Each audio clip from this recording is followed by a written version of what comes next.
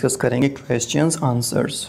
अगर आपको पीडीएफ चाहिए तो इसका लिंक डिस्क्रिप्शन बॉक्स में दिया हुआ है। Before Pandora open the box एपिमेथियस world had no troubles. Pandora के बॉक्स खोलने से पहले एपिमेथियस के जीवन में कोई दुविधा नहीं थी, मुसीबतें नहीं थीं। It was near perfection but it was stagnant. ये परफेक्ट था लेकिन ये स्थिर था। With nothing new to look forward to, कोई चीज़ नई नहीं थी। Pandora there for brings hope and anticipation to this world. इसलिए पेंडोरा इस संसार के लिए आशा लेकर आती है, अलॉन्ग विद सम ट्रबल्स, कुछ मुसीबतों के साथ। Comment on this and give reasons for your answers, और अपने उत्तर का कारण बताइए। Before Pandora's arrival, Epimetheus did live a near perfect life, but it was not absolutely perfect. यानी पेंडोरा से पहले एपिमेथियस बहुत अच्छा जीवन व्यतीत करता था, लेकिन ये बहुत अच्छा नहीं था। एज ही वॉज अलोन, क्योंकि वो अकेला था। Pandora had been sent to give him company and make his life interesting. Pandora को उसके साथ के लिए भेजा गया ताकि उसकी लाइफ इंटरेस्टिंग हो जाए। With the letting out of the contents of the box, Pandora brought troubles as well as hope in this world.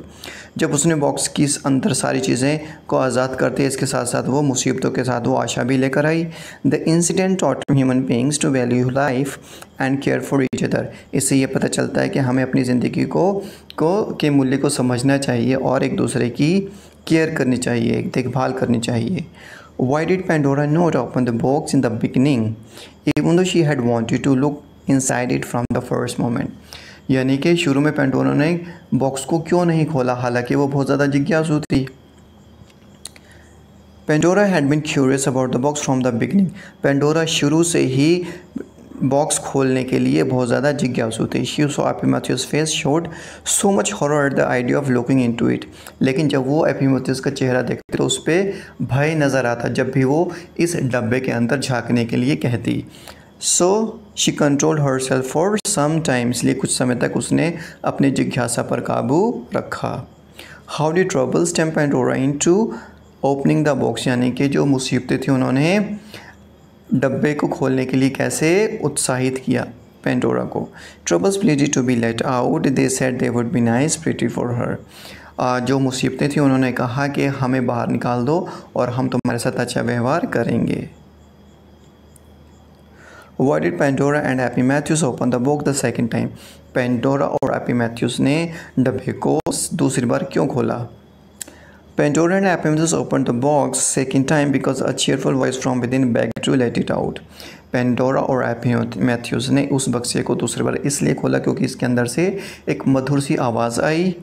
They felt one more trouble would not make much difference, so decided to take a chance and opened the box second time. तो उन्होंने सोचा एक और मुसीबत को बाहर निकालने से कोई फ़र्क नहीं पड़ने वाला, इसलिए उन्होंने उस बक्से को दूसरी बार खोला। What did hope promise the children? यानी कि जो आशा ने बच्चों से क्या वादा किया। Hope promised the two children that she would be there whenever they needed her and for as far as they live in this world. यानी कि आशा ने कहा जब भी उनको उसकी ज़रूरत पड़ेगी वो हमेशा उनके साथ रहेगी जब तक वो इस दुनिया में जीवित रहेंगे। When they even dreamt of her, she would visit them.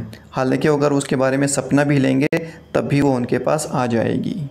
Do you think this story tries to give us a message what it is? क्या आपको लगता है ये कहानी एक संदेश देने की कोशिश करती है? वो संदेश क्या है? I think the message of this story is that troubles and sorrows are part of life. इस कहानी का संदेश ये है कि जो मुसीबतें हैं, परेशानियां हैं, वो जीवन का हिस्सा हैं। But we always hope, therefore we are never alone. इसलिए हमारे पास हमेशा एक आशा है, इसलिए हमें धैर्य नहीं खोना चाहिए। With hope we will always have the strength to bear whatever problems may arise. यानी कि आशा की वजह से हमें हमेशा ताकत मिलती है, इसलिए जो भी प्रॉब्लम्स आती हैं, मुश्किल आती हैं, हमें उनको सामना करने की प्रेरणा मिलती हैं। Why is hope so important to human being? यानी कि आशा जो है इंसान के लिए इतनी ज़्यादा महत्वपूर्ण क्यों है? Hope is important to human beings because it helps us through the worst of times. आशा इंसान के लिए इतनी महत्वपूर्ण इसलिए है क्योंकि हमारी मदद करती है, यानी कि हमारा जो बुरे से बुरा समय होता है उसको निकालने में हमारी मदद करती है। We realise sorrows are not permanent and that every cloud has a silver lining. हमें एहसास होता है कि दुख जो हैं वो स्थायी हिस्सा नहीं है जीवन का, और हर अंधेरी रात के बाद एक दिन का उजाला निकलता है।